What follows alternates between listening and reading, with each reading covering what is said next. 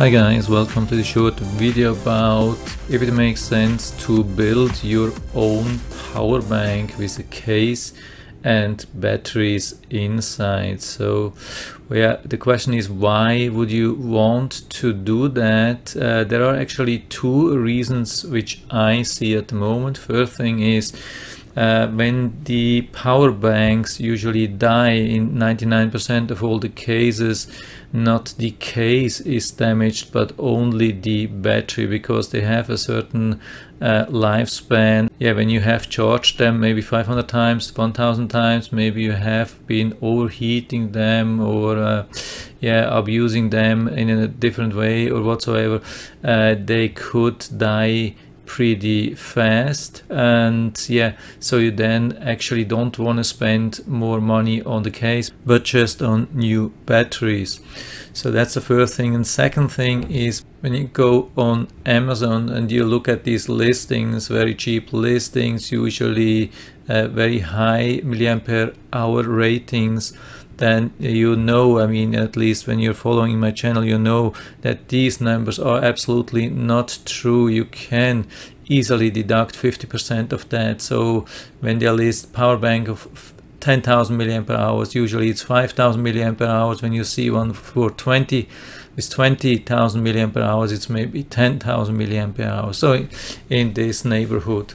So you would think, yeah, when you buy these things on your own, then you know what's inside, and yeah, maybe you can even save a lot of money. I mean, you would expect that they make money when they buy the cases and they buy the batteries, and there must be like a margin on top of that. And if you do the job on your end, maybe you can save a lot of money. So a couple of possible reasons to do that. I mean, you could do everything on your own. I mean, you could even buy the single components inside, but that's a total different thing and very difficult, and you would have to have a really good knowledge to do that. But yeah, I'm just talking about these sets which everybody can buy, and it's really tempting. But unfortunately, I haven't been able to find a lot of information about that, and also not many YouTube videos about that. So I started to do a little bit of research on my end. And yeah, basically the answer, if you just want to have a short answer on this and don't want to watch the whole video, the answer is don't do it. Okay, so now I'm going into detail and explain you what the problems are. There are many problems with that.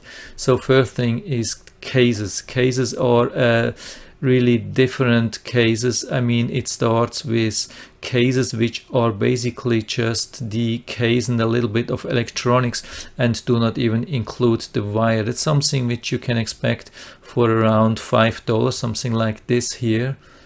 When we go to the detailed description, they say, of course, batteries are not included, but not only the batteries are not included, but also the wires are not included. Yeah, I mean, here you have it does not contain battery and wire. Yeah, okay, so that's not everybody thinks to then add the wires. You would have to, yeah, that's not something which you have at home usually, and to connect the wires and the batteries and the electronics. So I would highly recommend to stay away at least from these super cheap things. But how about maybe $10 or so? You can at least expect to have the complete set with the wiring, the electronics and everything. So why not to buy something like that? Yeah, there's even another problem here. The super cheap sets here, usually they have a lid which can only be used once. So they when you close them, I mean, even when you did everything correct, you can just use it once, and when the battery is end of life, you have to throw anyway everything into garbage, as you would have to do with the normal power bank when you buy it from Amazon or so. So there's not much profit or not much win on that. So you would have to buy something which have a removable lid, Yeah, here I have something, I mean, that's a deluxe thing.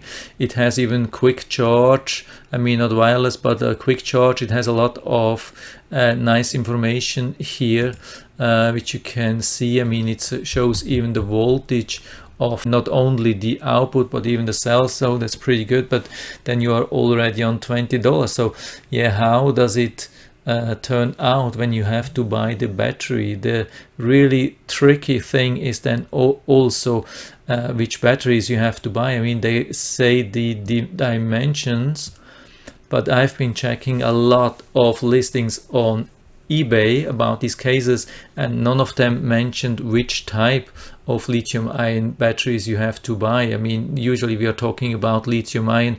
I mean, the days of nickel-cadmium or nickel-metal hybrid are almost over, so we are definitely talking about lithium-ion, but there are different types, at least 2 different types. So usually when it comes to consumer products, we are talking about these things, 1.5 volts AA batteries. Yeah, these normal 18650 batteries. And the thing here actually is, I mean, most people don't know that even when we don't have like USB plugs or ports or USB-A, I mean, which some of these have, even when we have this normal thing, and you would think, yeah, everything is just the battery inside. No, it's not.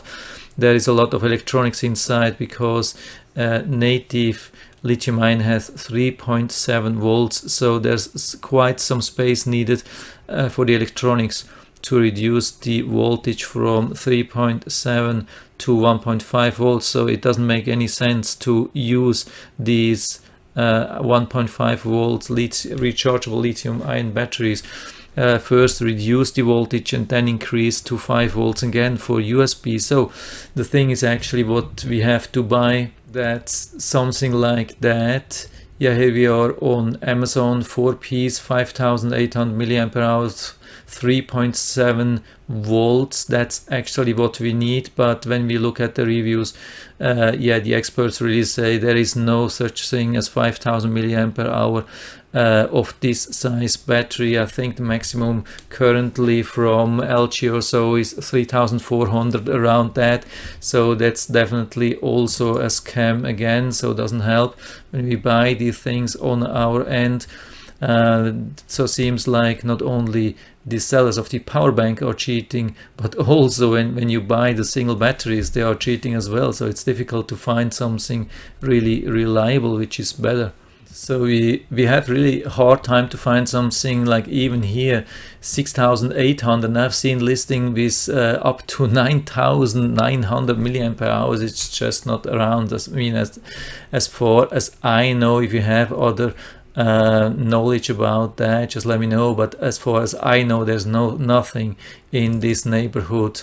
And there's the next problem. That's not only this, there are even more problems, and that's the flat top. I mean, we have the normal top where the plus is with these bumps which we are used, and then we have the flat top. I don't know if you can see that here. I mean, for me it doesn't look like flat top, but maybe it is. So here, I mean, for me it looks like a normal top. Maybe they just are using a different picture. Flat top is really flat usually. Maybe they just use some kind of generic picture here. So here we have a nice picture of the button top and not the flat top. Yeah, some of the cases you really have to be careful. Some of the cases use the button top and some are using the flat top. Just make sure that you buy the right ones. And so we have here a sample. I mean, at least we have one good rating. Of course, could be fake, but let's check on that. For me, that looks more or less reasonable. I mean, we have the 3.7 volts, which we need. We have 8 pieces. We have 3000 milliampere hours, lithium, rechargeable, everything what we need. Then we go and search for the sellers. We find one thing, $29. So let's do a little bit of math where we end with the power. So let's start with the 3000 milliampere hours, but we have to increase that to 5 volts. So we divide that by 5 and do it by 3.7, so that would make it only 2220 milliampere at 5 volts, but we have 8 batteries, so the total of this power bank would then be 17,760 milliampere at 5 volts. And yeah, we have $30, and we have 10 or maybe even $20 for the power bank if you want to have something with a nice back which you can open and close and replace the battery, so you're at $50.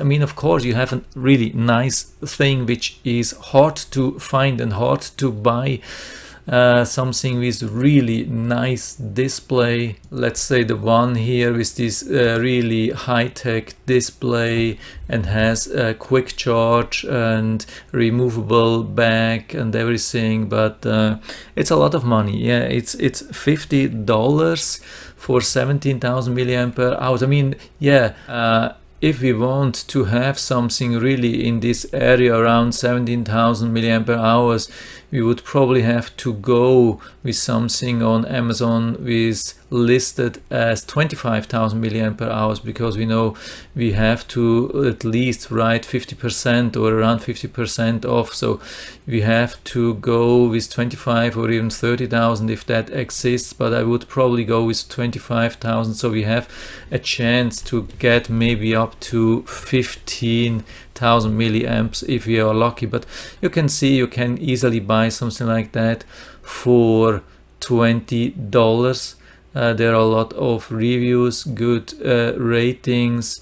Yeah, I mean, it's maybe not 17,000 milliampere hours, but still you can expect maybe 12,000 or so, and it's much cheaper, definitely, and you don't have to go through the risk and hassle to build and maybe order wrong. I mean, you maybe order the one thing without the wire, you order the wrong battery, the flat head or the button head instead of the flat head, and other problems. So there are a lot of obstacles.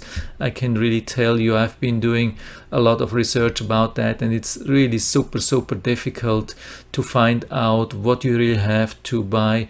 And most of the listings on eBay, they do not have any kind of reviews. They have really limited kind of communication with the seller. Sometimes you have the difficult to get your money back if something happens and so on. So for me, it's just not worth the hassle and the money and the time and everything. So if you want to need something really powerful, I would still definitely go with something here on Amazon and look for good reviews, and where you have also the return possibilities and can give good reviews and have good communication possibilities with the seller and so on. So yeah, I mean, I wanted to actually make a video about how to build that, but there are just too many problems, too much risk, and it's not worth the money and not worth the time. It's just, for me, actually, it just doesn't make any sense. So I just wanted to let you know about what I have found during my research. And yeah, that's it actually for now. I hope I was able to help you a little bit with that. If you have any questions or comments or other opinions on that, maybe if you have already built something like that, it would be really interesting to learn from you what's your experience. And yeah, just leave everything down in the feedback area, and I'm always happy to talk about these things. And if you liked the video, give me a thumbs up, subscribe my channel. Thanks for watching, and see you next time.